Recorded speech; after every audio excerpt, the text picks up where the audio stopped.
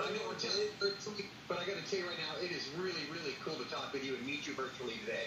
Well, thank you so much. Good chatting with you. How excited are you to be a part of this incredible docuseries? Absolutely, this is amazing. I'm so happy that they're doing it now, and there's so many people at home, and they're going to watch this, and they're going to see what it's really about. Because there are so many fallacies and rumors and mixed messages that people had about the time and the area, and they're going to hear it from the mouths of the people who actually lived it. Amazing.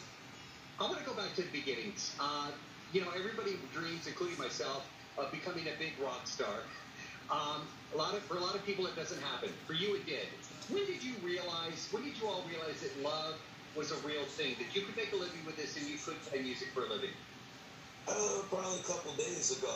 Really, I didn't.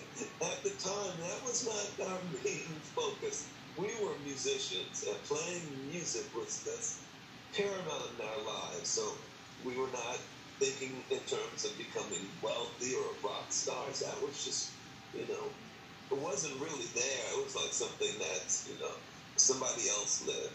We were musicians. We were working musicians. We played every night. We played at the Whiskey. We played 4 sets a night.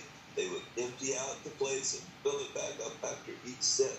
And that's how we looked at it. We were playing music, doing something that we absolutely adored, and getting paid for the privilege. So we couldn't ask for anything more.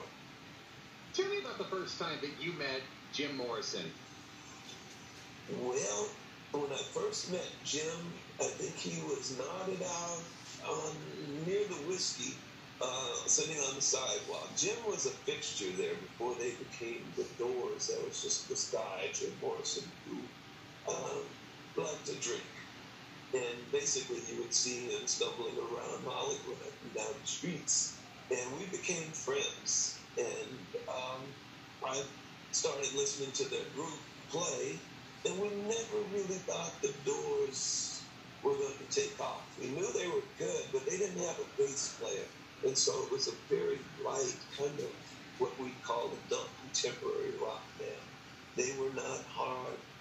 Love was a loud, raucous, hard rock, and the Doors were mellow and softer. So we just never expected them to have the impact that they wound up having. So